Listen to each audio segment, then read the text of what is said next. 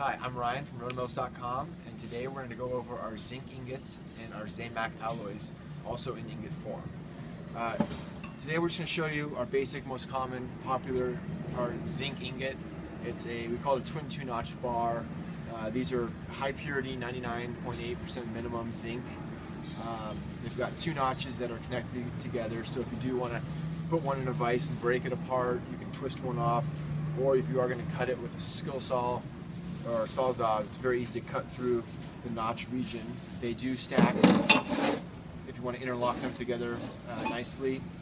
The ingots measure about 8 3/4 by about 1 1/4 thick and almost 2 inches wide.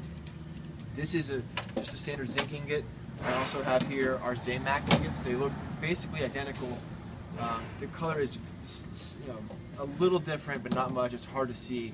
But we have our different Zamak alloys in both Zamak 2, 3, 5, and 8 that have a different degree of copper and aluminum mixed in with the zinc in different percentages.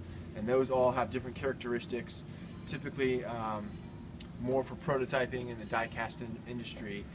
They might remelt this down and make little test figures or check the properties of bending and the strength.